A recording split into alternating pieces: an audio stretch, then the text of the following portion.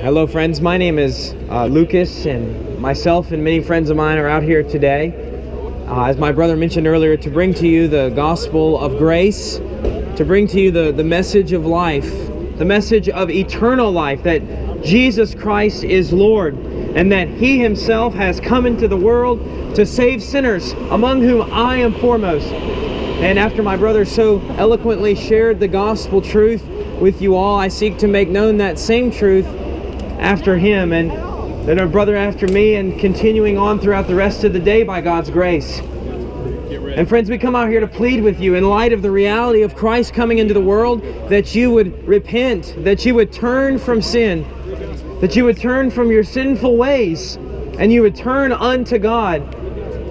My brother mentioned that God says through the prophet Isaiah, "Come, let us reason together." God invites sinners to reason together with Him, to have the gift of eternal life freely, without money and without cost. And that's contained in Isaiah 55.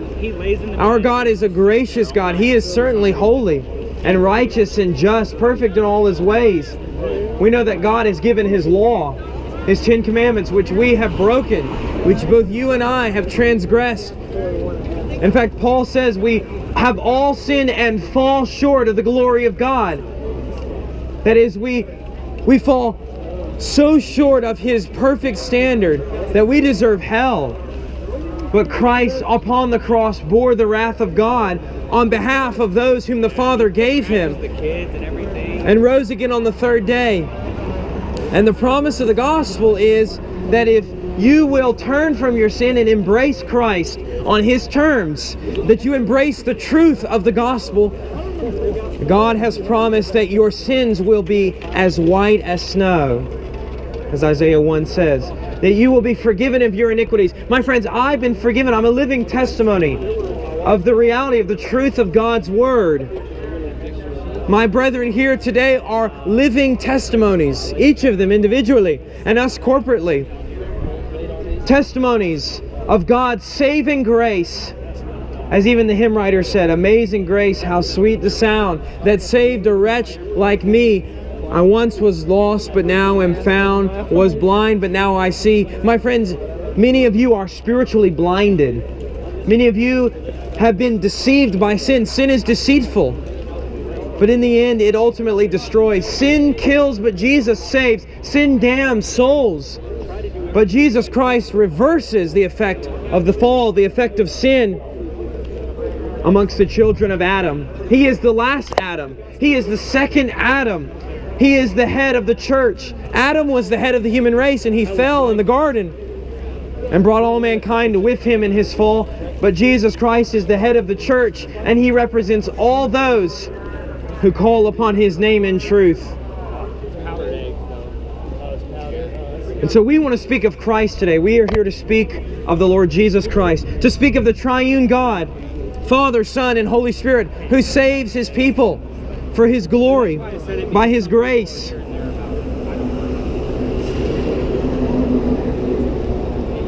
And so therefore, the passage of Scripture that I would like to direct your attention to this morning is found in Romans chapter 4. In Romans chapter 4, in verse 19, verses 19 and verse 20. And the Apostle Paul is writing here about Abraham, Abraham's life. Abraham was an Old Testament figure who was known for his faith. And this is what he's talking about, specifically Abraham's walk of faith. And to give brief context, Abraham was given a promise that he would have a son in his old age. And so then Paul says this in verse 19. And Abraham and his wife Sarah had no children at this point. So you can imagine how remarkable this promise that God gave to him was at the time. How extraordinary it was. It was out of the ordinary. Verse 19 reads, "Without becoming weak in faith, he contemplated his own body. Now as good as dead, since he was about 100 years old, and the deadness of Sarah's womb. Yet with respect to the promise of God, he did not waver in unbelief, but grew strong in faith." And this last phrase is very significant. It says, "giving glory to God." And that's what I want to make known this morning, to consider this morning, is an aspect of saving faith. We know that we are called to have saving faith. We know that from Scripture. But one of the attributes of saving faith, one of the characteristics of saving faith is a God-glorifying faith. Is a God-glorifying faith. A faith that does not seek to bring glory unto man or unto the children of men, but rather seeks to glorify God, the God who saves by His grace and for His glory.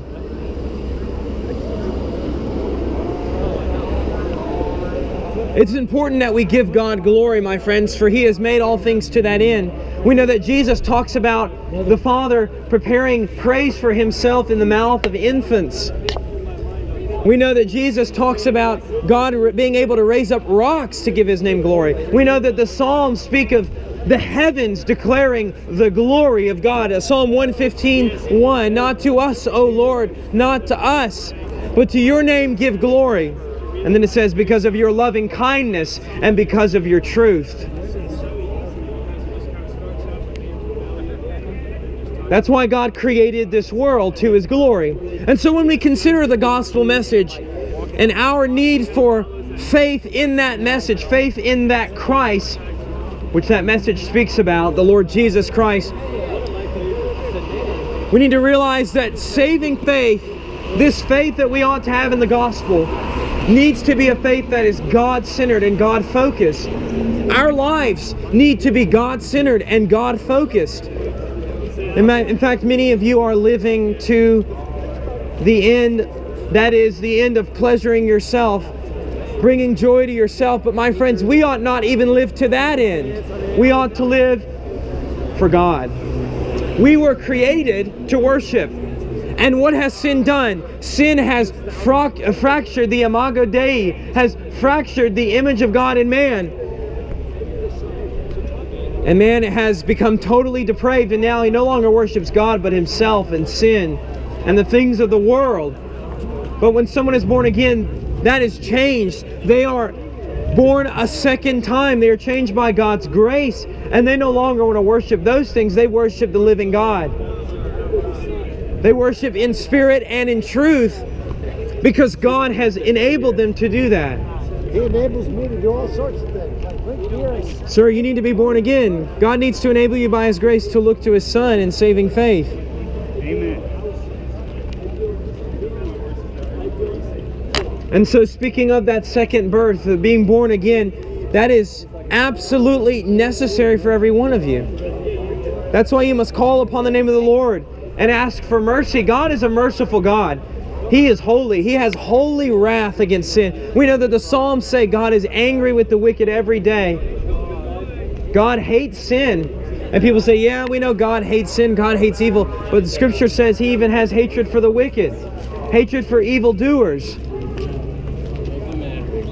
He has anger toward those who are ungodly and toward those who have rebelled against Him. For God has shown common grace toward mankind, even toward the wicked, to an extent, so that they have many reasons, abundant reasons,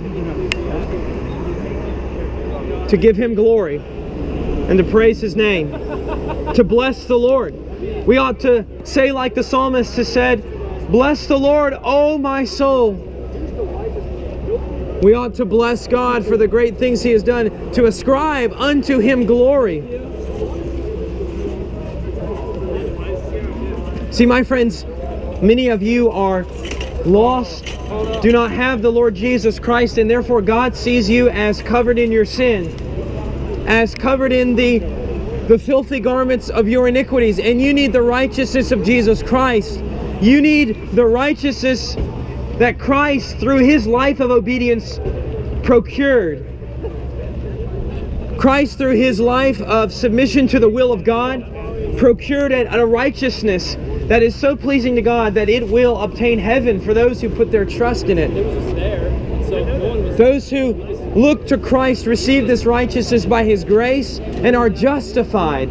That is, that they are forgiven, they are absolved of their guilt.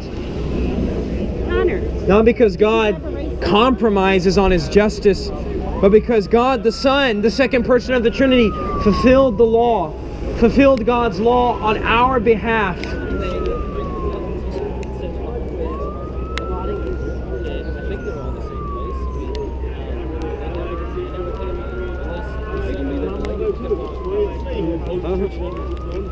But going back to what I was saying, Abraham, this man, he placed his faith in God. And what do we know from the book of Genesis? Abraham believed God and it was credited to him as righteousness. One of the attributes of Abraham's faith in God, which God granted to him by his grace, was that this faith glorified God.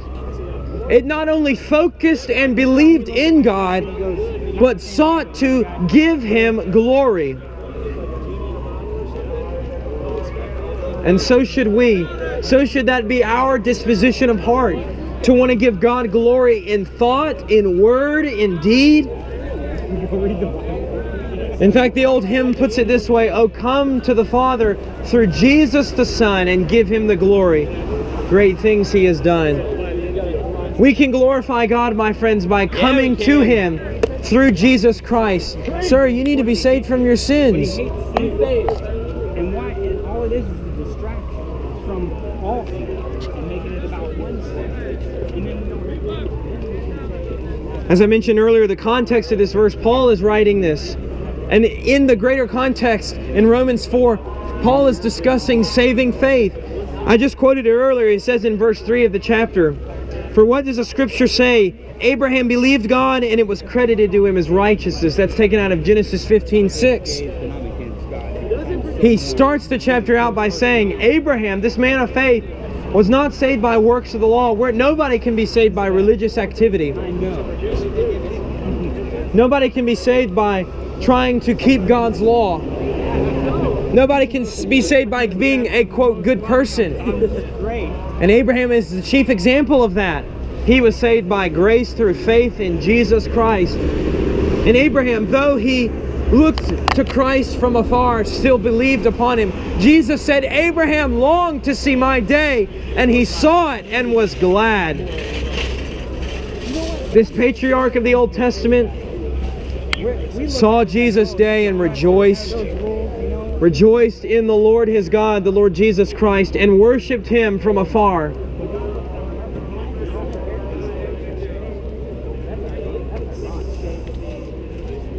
So that's the context of this verse. So let's consider what I just read there in verse 19. Concerning a God-glorifying faith, it says, without becoming weak in faith, he contemplated his own body. And that's true. That's how we ought to be. Because the world in which we live is filled with people and with ideologies that seek to discredit the Christian worldview, that seek to discredit the Bible, the Word of God. And my friends, we ought to place our faith in the solid rock of God's Word, the infallible Scripture. Old and New Testament, these 66 books are given by inspiration of God and are profitable for teaching, for reproof, for correction, for training in righteousness, so that the man of God may be adequate, equipped for every good work.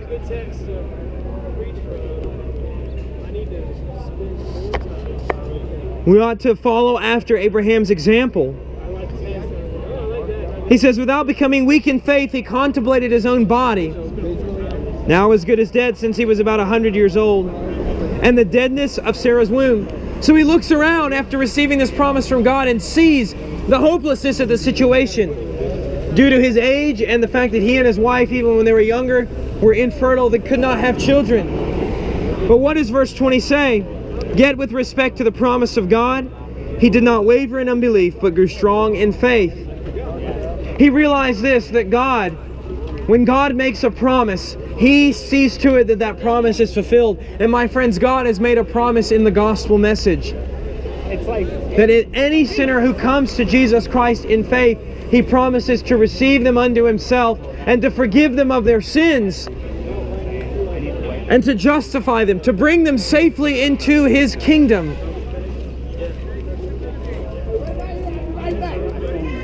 Many of you are wandering about in this world, indulging in drunkenness and sexual immorality, addicted to pornography and setting before your eyes things which God detests, and listening to music that grieves God, that does not honor God. Many of you are wandering about in your lostness, and the days of your life pass by, counting down to the day in which you will die and stand before God. And my friends, we know that many of you are headed for destruction, headed for a place called hell. Infield is where we're headed. Now, my friends, we want you instead to go to heaven. We want you to be saved. We want you to be saved from God's holy wrath. See, God is not like we think Him to be. Many people perceive God as a cosmic genie in a bottle, or a cosmic grandpa who just points down from heaven upon everybody and just zaps blessings over their lives. But my friends, God is holy. We know that the angels in heaven themselves are looking upon God and they are saying, "Holy, holy, holy is Yahweh of hosts. The whole earth is full of His glory." We know that Isaiah, who was a holy man himself, when he saw God's glory in Isaiah 6, that he said, "Woe is me, for I am ruined. For I am a man of unclean lips, and I live amongst a people of unclean lips, for my eyes have seen the King, the Lord of hosts." So also should we fear the Lord. We need to have a healthy fear. We need to have a reverential fear of God. You know, I fear fire. I'm not going to go walk into a bonfire because I'm scared of fire. I don't want to get burned by fire. My friend, Scripture says that God is a consuming fire. God is a consuming fire. We need to have a reverential fear of God, that we not dare set our hands to sin against the Lord of grace, because we know that He is just. He is just. That He brings upon those who break His law punitive punishment. But He keeps loving kindness for those who love His Son. He showers them with blessings. There will be showers of blessings for those who believe upon Christ, because He Himself was made poor that we might be made rich in faith. And therefore we ought to give Him glory as Abraham did. We ought to give Jesus Christ, the one true God, glory. And He is nothing short of God. Many people think of Christ as, oh, He was a great teacher, or He was a prophet. We know the Muslims believe that Christ was merely a prophet, or Jehovah's Witnesses believe that Christ was actually Michael the Archangel. There's many beliefs concerning Jesus, but Jesus said 7 times in the book of John, "I am, I am, I am." Jesus came saying, "Ego eimi, I am." And that echoes back to the Old Testament, where God appeared to Moses in the flaming bush and said, "I am." Jesus is saying, I'm the God of the Old Testament, the God of Abraham and Isaac and Jacob, the God whom they worship. And therefore He has the right and the authority to call us to do whatsoever He pleases. And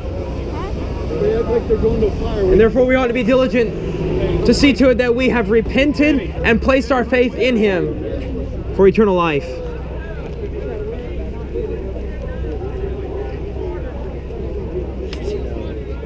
That's how you get me. And then that last phrase, as I just said earlier in verse 20, says, giving glory to God. Abraham recognized this, that his life was, apart from God, meaningless, and apart from God, worthless. But he realized that God had made all things for His glory, and had set apart Abraham as father of the Jewish race for a specific purpose, to ultimately one day, through his seed, who is Christ, to bless the nations. And so Abraham, receiving this promise from God that he would have a son in his old age, that he would be a father of many nations, he gave glory to God. And it's interesting, the way this is written would seem to convey to us that it was as if Abraham was already praising God and already worshiping God for something that had yet to happen, because he knew that God's promises are so sure, it's as if they had already happened. It's as if they had already become fulfilled. So it is with those who trust in Christ, my friends. There is a confidence if you trust in Jesus Christ for your eternal life, for your eternal security. There is an assurance that comes with placing one's faith in Christ, Because God will see to it that His promises are upheld and fulfilled to the uttermost.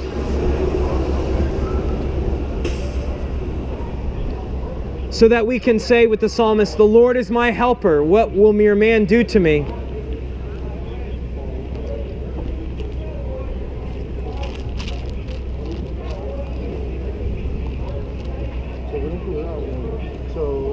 So we would do well to ascribe to God the glory that is due to His holy name. We would do well to seek first His kingdom and His righteousness. To live for a purpose that is extra nos, that is outside of us, outside of you and I. In fact, many of you, even in your sin, still desire to live for something that is outside of you. Perhaps you join the military to be a part of a cause that is beyond you. Or perhaps you get into sports because you want to be a part of a team. You want to be a part of something that is beyond you. There is a longing to an extent, even in the hearts of unbelievers, to live to something that is beyond them and as outside of them.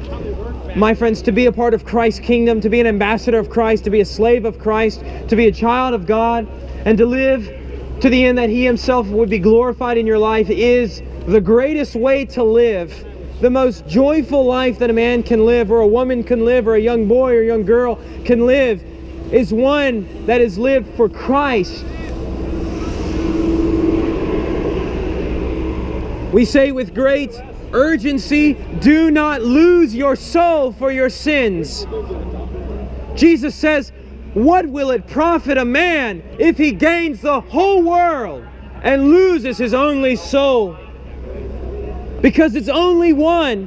Once it is lost, it cannot be regained. My friends, use the time that you have now, today, at this appointed day, to seek the Lord. To seek the Lord while He is near.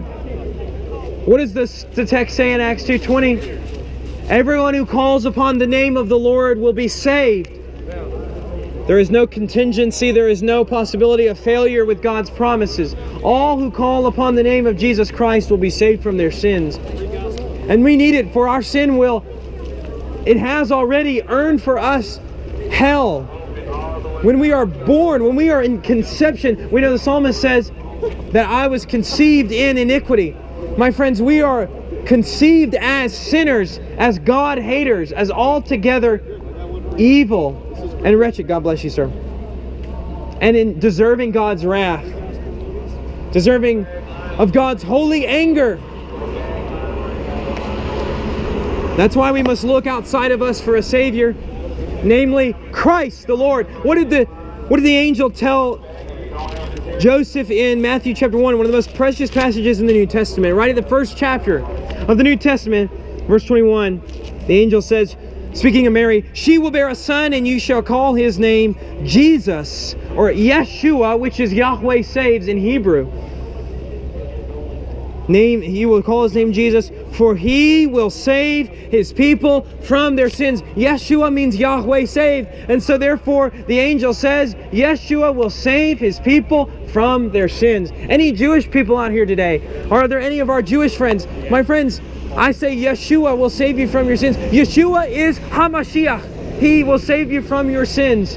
He is Messiah, and there is no other.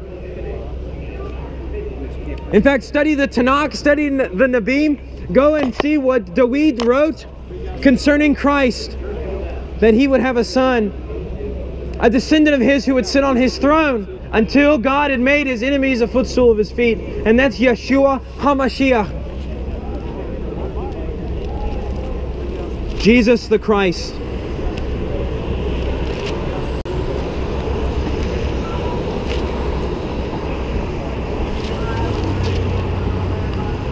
But the God of creation, the God of glory, who made the heavens and earth, and all things therein, He made it good. The Baptist Catechism says that God made all things of nothing in the space of 6 days, and all very good. God created this world originally as perfect, but sin fractured creation. Sin brought the fall, and therefore brought destruction into the world, and destruction to each of us, destruction of our souls, so that we inherit the guilt of our father Adam. Therefore we need Christ. This God who made the world spoke and it was created. He spoke because He is all-powerful. He is omnipotent. He made all things by the word of His power, and He upholds them by the word of His power.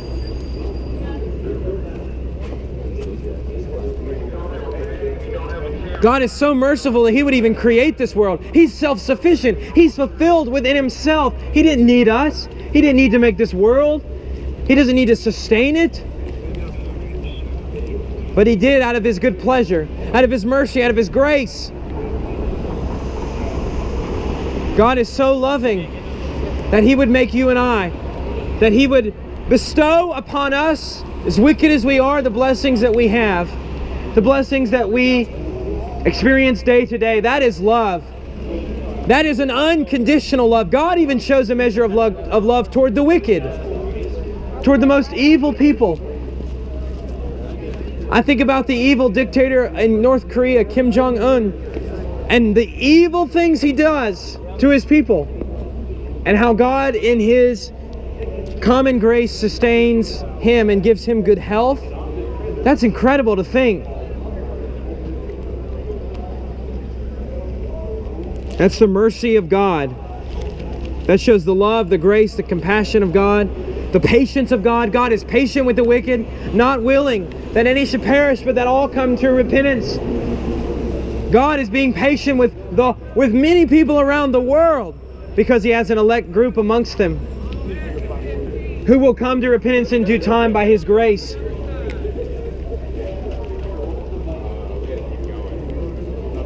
And God is holy. God is holy, as I mentioned earlier in the book of Isaiah. In Isaiah chapter 6, where Isaiah sees the heavenly vision, sees the angels praising God, saying, "Holy, holy, holy is the Lord of hosts." My friends, that shows us that God is set apart. That's what holy means. Sanctified, set apart from that which is perverse and evil and wrong. God is righteous in all His ways, perfect in all His deeds. Psalm 119, 137. Righteous are you, O Lord, and upright are your judgments. We cannot, in our finite understanding, grasp how vast God is in the essence of His holiness. How great He is in His glory. And the word glory in Hebrew is kabod, and it means weightiness. There's a weightiness about God. That's why when we get up here, the way in which we speak, the inflection in our voices has a serious tone, because these things aren't light. God is not light. The things of God are not light. They're weighty. They're glorious. They have a kabod about them, a weightiness. And God is great in glory. So all creation shows us this weightiness of God.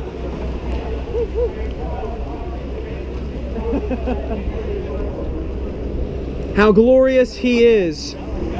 And He is triune. There is one God, but there are three eternal persons: the Father, the Son, and the Holy Spirit. And these three are one God, the same in essence, equal in power and glory. He has hair down here.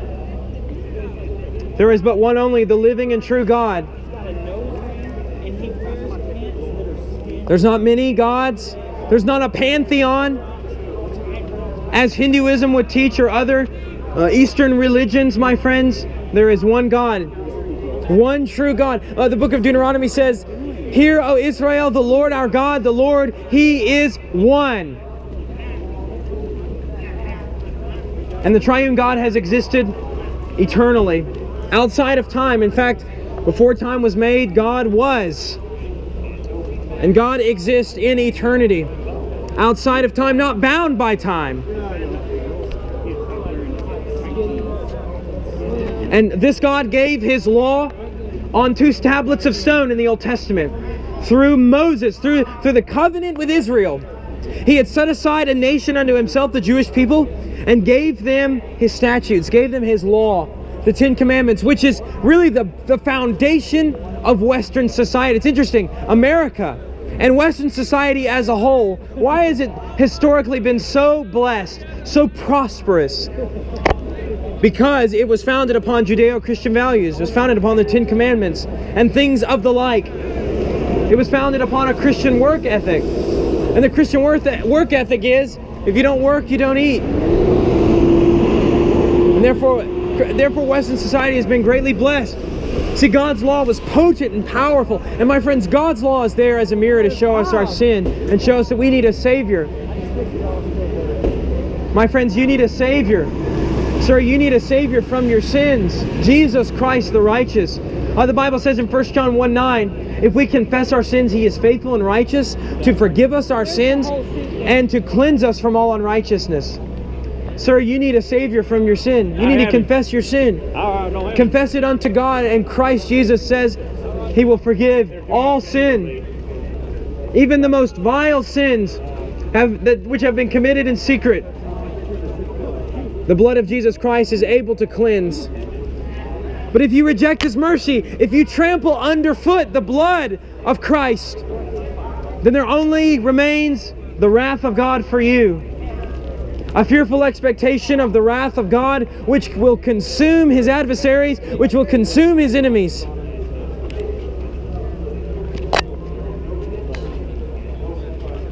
But going back to what I was saying, God gave the law. One of His commands was, He says, you shall not commit idolatry, you shall not commit adultery, you shall not lie or steal or dishonor your parents. Ask yourself, look into the mirror of God's law. Hold yourself accountable to the truth, for God will on the day of judgment. My friends, look now this day and see that you've sinned and see that you need Christ to redeem you. Riches, sir, in the money suit, riches will not profit in the day of wrath, but righteousness delivers from death.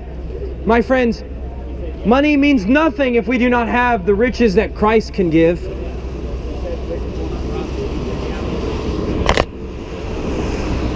Hell won't make you feel good, my friends. Hell, there's no party in hell. And it's interesting, I think some people say, I'm going to go to hell, and they almost are happy about it because they think at least that God won't be there. But my friends, it's not like Satan has a pitchfork poking somebody in the back. God is in hell. God is there punishing the wicked. God is there administering judgment. In the New Testament, it talks about the enemies of God being tormented in the presence of the Lamb. Jesus Christ will see to it that His enemies are punished, that His enemies receive the just penalty for having broken His law and having offended Him.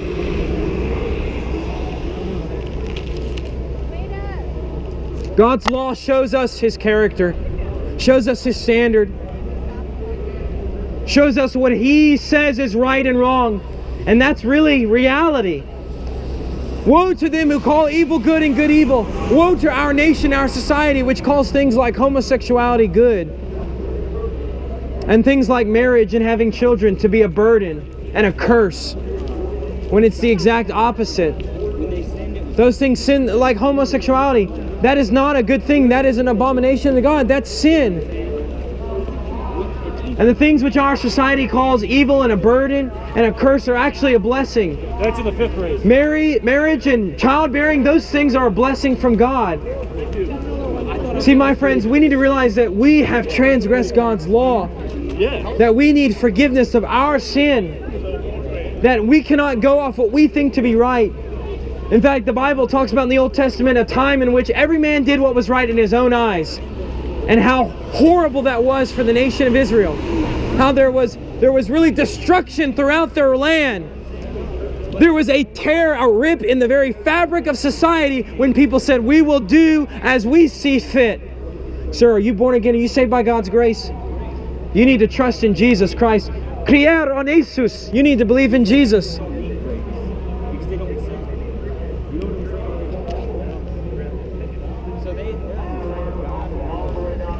So God's law, our breaking of it, liars, thieves, adulterers, not only outwardly but inwardly. Jesus said, you look with lust, you're an adulterer, you have hatred in your heart, you're a murderer. God sees the heart, He sees the mind, He sees the intent of the heart, and He weighs it according to His law, and we are found wanting. You and I, my friends, are deserving of hell. Just as a murderer who has transgressed the law of the land, a murderer who has gone outside the bounds of the law and has killed someone else unjustly, deserves to be punished. We would all agree on that. We would all agree that the Parkland shooter, for example, or the shooter that recently back in November, I think it was, shooting up the church in Texas, these men deserve to be punished. But when it comes to us, we say, oh no, I'm good. I'm a good person. My friends, according to God's law, we are not good. We are not. No, sir. No one is good. That's why you need Jesus Christ. That's why I need Jesus Christ.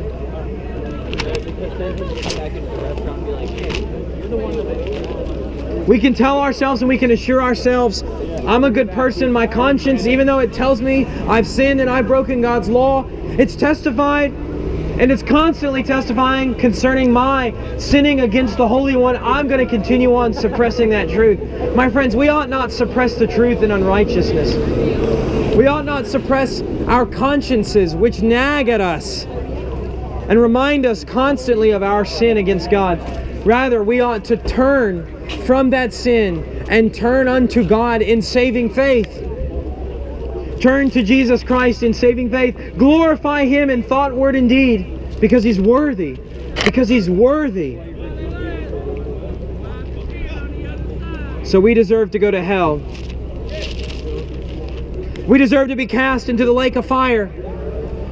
Jesus said in Matthew 25:46 that these, speaking of the evil ones, will go away into eternal punishment. Hell never ends. It continues on and on and on for all eternity. It is continual.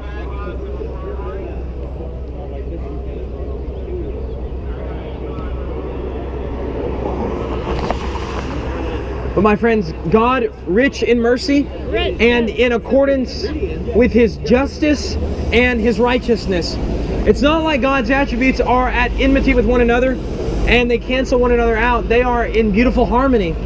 They are in wonderful harmony one with another. And my friends, God, before the world was made, was pleased to ordain that He would save a people to Himself. So God bless you, sir. God bless you. Killing got another RBI. Shed His blood. Only for His people, sir. That's why you have to embrace Christ, because it's not for everybody. Jesus' work is exclusive. That's the infield? That's the infield. It says all of it. But God, before the world was made, chose to save an elect people, a remnant unto Himself. Paul says it this way in Ephesians 1, Blessed be the God and Father of our Lord Jesus Christ, who has blessed us with every spiritual blessing in the heavenly places in Christ, just as He chose us in Him before the foundation of the world, that we would be holy and blameless before Him. In love, He predestined us to adoption as sons through Jesus Christ to Himself, according to the kind intention of His will, to the praise of the glory of His grace, which He freely bestowed on us in the Beloved. My friends, God was pleased to do this, to enter into the covenant of redemption with His Son, to commission Him to come into space and to time, to live a life of obedience and to die a death for His people. And Jesus did so out of love. When the right time came, Jesus was born of a virgin to save sinners. He's born under the law.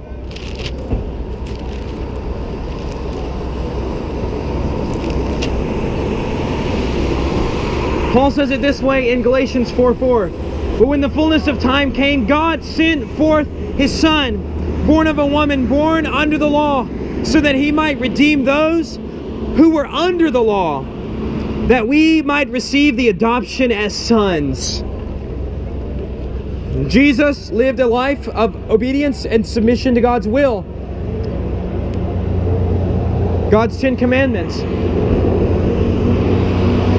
He never lied, He never stole, He never blasphemed God's name, He never was a drunkard, He never looked with lust, He never committed sexual immorality. Jesus lived a perfect life, and my friends, we need to trust in that life to save us. Not this life, not the life you and I have lived. We've fallen short. We need to trust in Christ's perfect obedience. We need to trust in Jesus Christ to save us from our sins. You, my friends, need to repent, to turn from sin and turn unto God. For God is merciful. God has promised to be merciful toward those who turn to Him in saving faith. don't want to carry any more shit. The wrath of God is being revealed from heaven against all ungodliness and unrighteousness of men who suppress the truth in their unrighteousness. Do not suppress the truth in your unrighteousness, friends. Don't suppress the truth of God which you know, which has been built into you. God gave you a conscience. It's interesting, the word conscience, if you do an etymological study, you'll see that it's two Latin words, con and science. And science in Latin means knowledge. With knowledge. And con, the prefix con means with. So God, literally conscience means with knowledge. With knowledge of what specifically? Of God's standard of morality and God's existence. There's no such thing as an atheist. I'm an atheist. I'm double negative. Atheist. My friends, it's because every person is built by God with a conscience, with knowledge. And they know of God's existence. So Jesus Christ came into the world and He lived a life of perfect obedience. Submitted to God's will. We know in Matthew 3 that the Father spoke audibly from heaven at the baptism of Christ and said, "This is my beloved Son, in whom I am well pleased." Jesus fulfilled the law of God. Jesus said, "I did not come to abolish the law or the prophets. I did not come to abolish, but to fulfill." And He did so to fulfill all righteousness so that He might give sinners that very righteousness of His own. And then He died upon the cross. He died upon the cross of Calvary, cried out, "Eloi, Eloi, lama sabachthani," that is, my God, why have you forsaken me? And then when He died, He said, "Tetelestai," that is, it is finished. Upon the cross, He bore the wrath of God against sin. That's what Jesus' death on the cross means.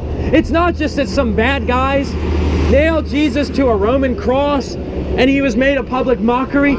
Something more was happening at the cross. And it was this, that the wrath of God was being unleashed upon the Son of God, the innocent one. He who knew no sin was made sin on behalf of sinners. He was rich, emptied His account, that we might be made rich in faith. Isaiah 53 says, "Surely our griefs He Himself bore, and our sorrows He carried." And this is written 7 centuries before Jesus was born. It says, verse 5, "But He was pierced through for our transgressions, He was crushed for our iniquities. The chastening for our well-being fell upon Him, and by His scourging we are healed." My friends, look to this God. Nahum 1:7 says, "The Lord is good, a stronghold in the day of trouble, and He knows those who take refuge in Him." Take refuge in the Lord, my friends, for His wrath. You will not be spared from His wrath. You will not be spared from God's judgment if you do not take refuge in the Lord Christ. Jump up, buddy. In the Lord Jesus Christ. Sir, have you taken refuge in the Lord Jesus Christ? What is this? I'm an atheist. There's no such thing as an atheist. No such thing as an atheist. I'm an atheist, sir. I'll one-up you. I'm an atheist. Put it like this. I don't have church out here. So please, Well, sir, you don't need church. You need Christ. please leave me alone. Thank you. You can disengage from the conversation. But, sir, you don't need church. You need Jesus Christ. See, we don't need to start performing religious works or go see a priest or go do penance. We need to see the great high priest. We need to see Jesus Christ. We need to see Jesus Christ and to see Him in all His glory, lifted high. But my friends, Christ Jesus died upon the cross, and when He died, the wrath of God was satisfied. In fact, the word that's used in the New Testament is propitiation. The word propitiation means wrath has been absorbed. It means to appease.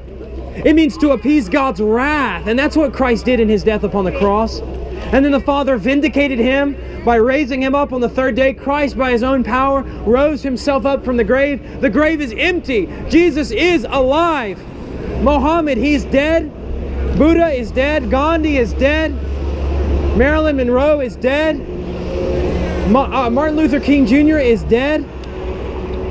And one day many of us will be dead But Jesus Christ is alive and remains alive and alive forevermore. He shall be. And the scripture says he will never die again, and death has no power over him. He is the resurrection and the life, the way, the truth, and the life. The very radiance of God's glory, the exact representation of his nature. He is the Lion of Judah. He is the Lamb of God, slain from the foundation of the world, and worthy of all praise and honor and glory. My friends, do not continue in your pornography. Do not continue on in your drunkenness. Do not come here today and roll around in the mud and drink down iniquity like sin, and drink down all that alcohol, and put yourself in a drunken stupor, suppressing that knowledge of God. Rather, my friends, be sober-minded. Think. We're challenging you. We're pleading with you. Think. Think, my friends. Use the brain. Use that muscle God put in between your ears. And think. And you will find that God is true, though every man be found a liar. So what God calls us to do is to repent. To repent, to turn from sin. Repentance and faith. Jesus said in Mark 1:15, time is fulfilled, the kingdom of God is at hand. Repent and believe in the gospel. And God grants repentance and faith by his grace. They're not things that we muster up within ourselves. But for those who repent, who turn from sin and turn to Christ, who look to him and give him glory as Abraham gave him glory, as I just read out of Romans 4. Big guy, here you go. He got one for you. God will forgive them of all their sin. God has forgiven me of all my sin. Past, present, and future. That's the promise. And God will wrap them in the righteousness of Jesus Christ. That is, because Christ was treated as if he was a sinner, his people can be treated as if they are as righteous as he was. Because he fulfilled all righteousness for them. He lived for us. He lived on behalf of his people. Jesus takes my sin and I receive his righteousness. Christ carries my iniquities to the cross and is punished, is damned. He drinks my hell for me and rises again on the third day and gives me his perfect righteousness, that I might be seen by God as perfect in his sight, all by his grace, not by my works, not by my effort, not by my performance, but by God's mercy, by God's grace. He made him who knew no sin to be sin for us, so that we might become the righteousness of God in him.